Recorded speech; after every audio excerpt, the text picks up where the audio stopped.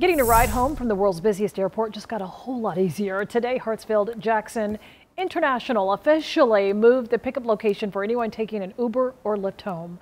CBS 46's Tori Cooper shows us how it works.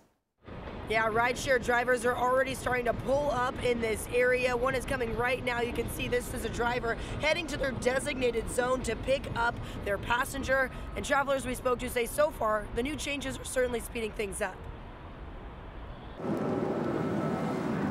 Travelers to the Atlanta Hartsfield-Jackson International Airport have a new rideshare pickup spot.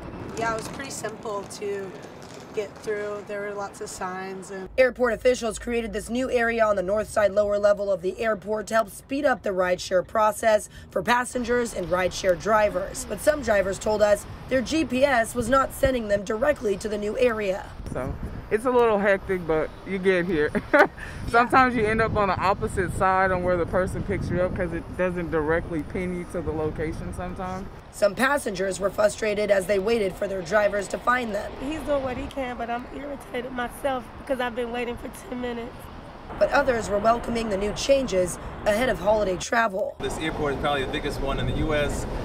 This is very much needed, a rideshare location where everyone can find their Ubers and Lyfts. AAA is now predicting that travel rates are also expected to reach pre-pandemic levels with a 13% rise in travelers as compared to 2020.